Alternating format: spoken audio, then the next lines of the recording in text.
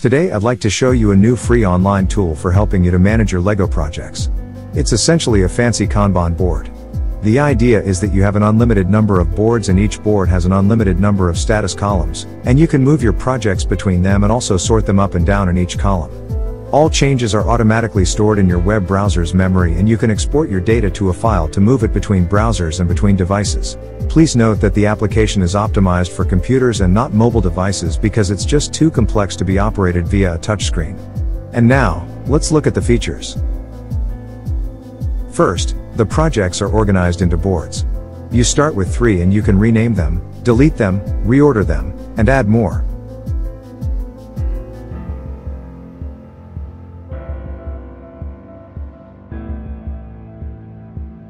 Each board holds status columns that you put projects into.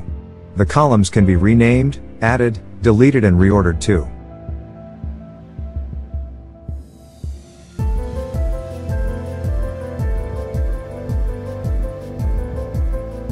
You can pick individual color for contents of each column and each column can display the projects at large, medium, or small size.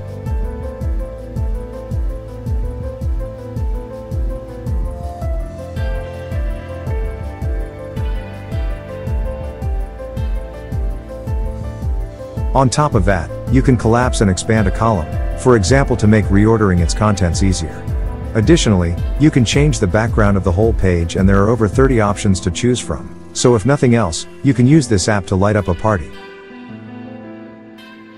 The projects are represented as movable cards that store a variety of information, including project's name, start date, completion as percentage, and other details.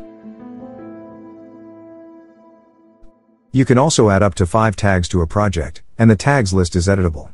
If you paste a link to an image that exists online, it will be displayed as project's thumbnail and you can paste more image links into the attached files section to create a gallery for this project that you can then browse. You can also paste a link to a wanted parts list that you set up for this project at Bricklink. Finally, you can store notes about this project and if you paste a link here, it will automatically become clickable when you view your notes.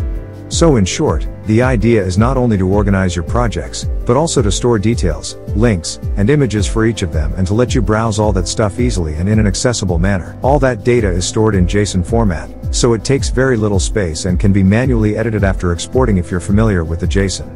And the app is free to use, shows exactly 0 ads, doesn't spy on you and has no limits of any sort.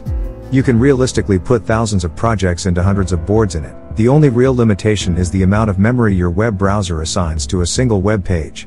That amount varies between browsers, but for example with 40 detailed projects I was barely nearing 0.5% of Google Chrome's memory limit, which suggests that it can hold up to around 8,000 projects comfortably.